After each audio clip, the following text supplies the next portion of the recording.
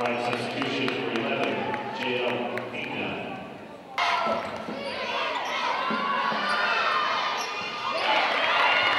Good point pass to Kate Loper.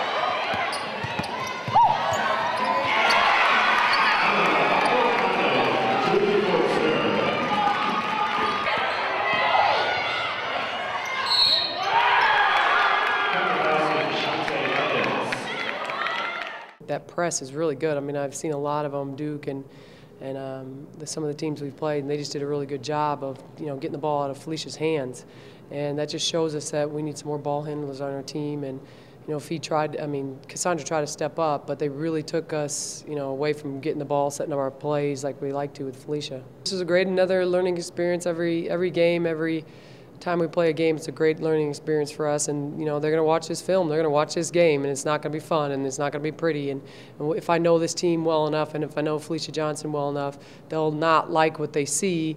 And then hopefully in practice tomorrow we can really pick it up and move forward, because I'm always about moving forward and not living in the rearview mirror. And so we just got to go on the road and take our frustrations out on the next team.